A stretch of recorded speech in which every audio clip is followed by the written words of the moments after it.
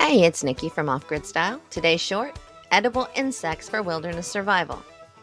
First up, we have crickets. They're high in protein and easy to find. Mealworms. These are nutrient-rich larvae with a mild taste. Ants.